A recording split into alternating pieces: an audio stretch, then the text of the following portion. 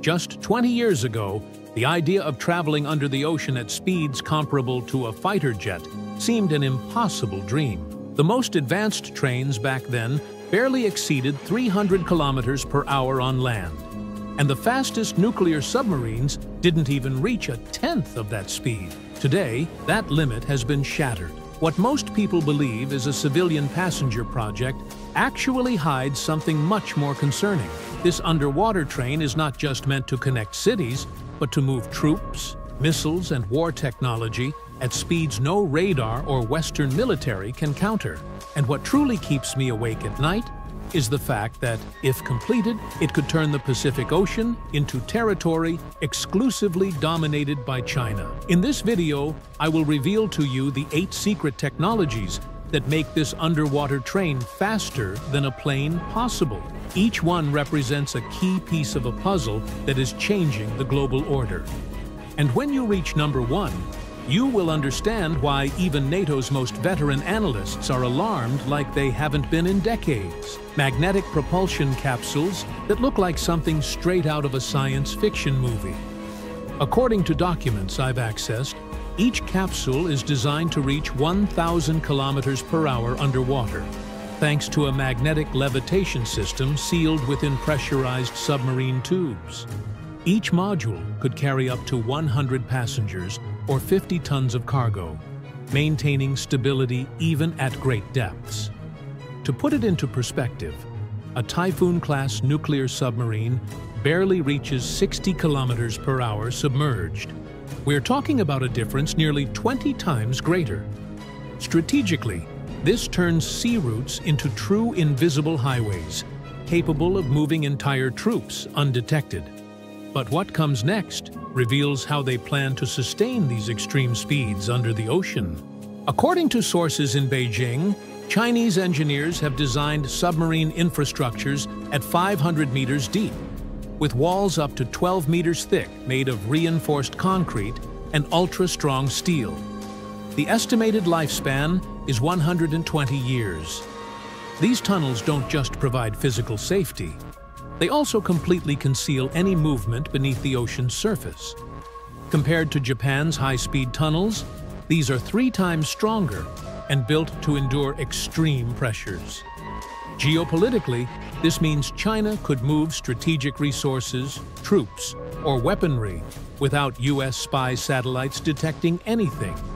If this sounds unsettling, wait until you discover how they make it invisible to detection systems, an acoustic camouflage system that turns these trains into true underwater ghosts. Nanostructured polymers coating the capsules reduce sound by 95% compared to a conventional submarine. In addition, this coating absorbs sonar waves, making the train practically disappear from acoustic radar.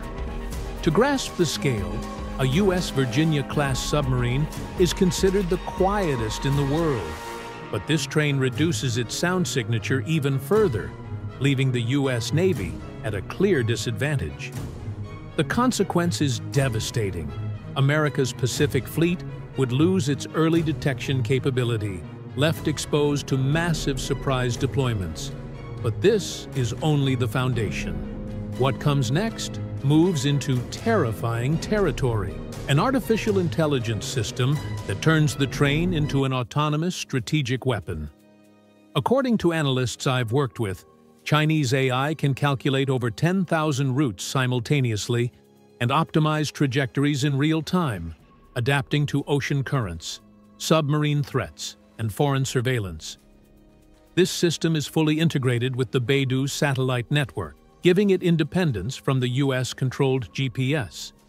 Leaked documents I reviewed indicate this network increases planning efficiency by 40% compared to Western algorithms. The strategic impact is clear: immediate military deployments anywhere in the Pacific without giving Allied forces time to react. And if this already sounds devastating, the next point redefines the very concept of military logistics. An underwater train turned into a floating arsenal. Each capsule has a maximum load capacity of 500 tons. According to my sources, It is compatible with DF-17 hypersonic missiles, capable of reaching Mach 5, and with swarms of submarine and aerial drones ready for combat.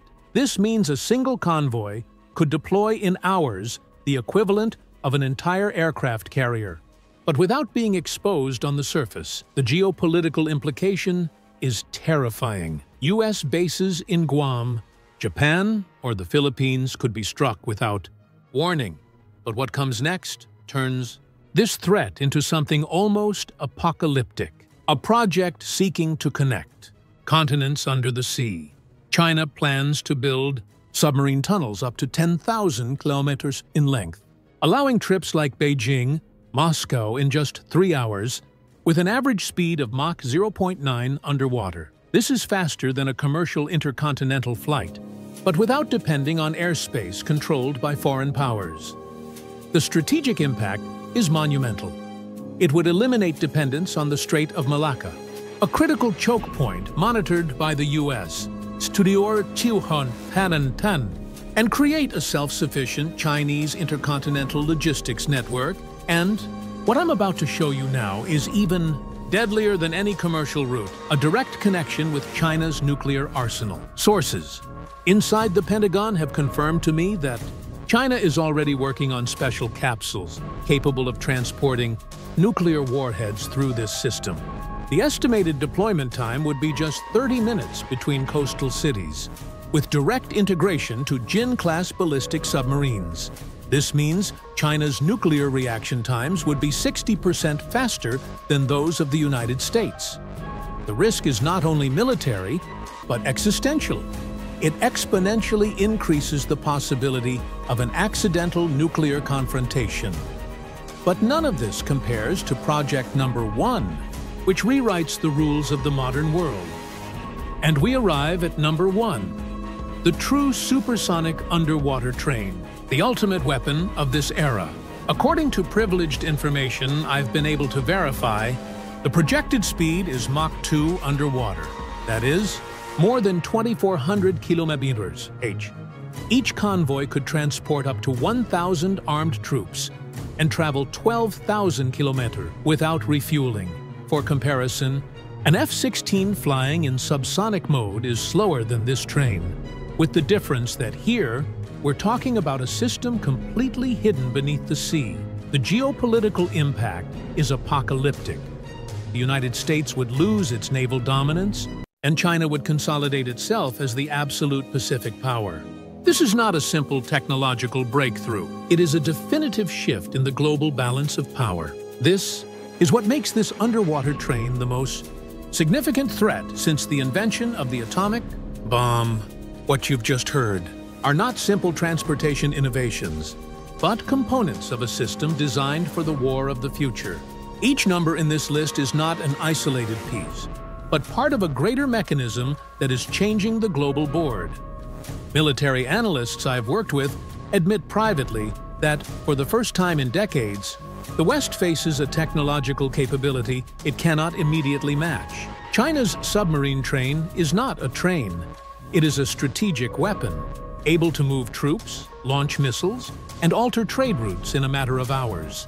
Able to connect continents without radar detection. Able, ultimately, to challenge the entire security architecture that the United States and its allies built since World War II. The conclusion is clear. We are entering a new era where power is not measured only in aircraft carriers or fifth-generation fighters, but in invisible systems traveling at Mach 2 beneath the ocean. And the world is not yet prepared for this reality. Today, we've seen how a supposed civilian transport project is, in reality, the key piece of the most ambitious military strategy of our era. China is not building an underwater train. It is building a geopolitical weapon capable of transforming the global order. The question is, will the West be able to react in time? Are we prepared for a future where entire armies travel under the oceans at supersonic speeds? I want to know your opinion. Is this the beginning of a new submarine Cold War? Leave it in the comments, because the conversation on this topic is only just beginning.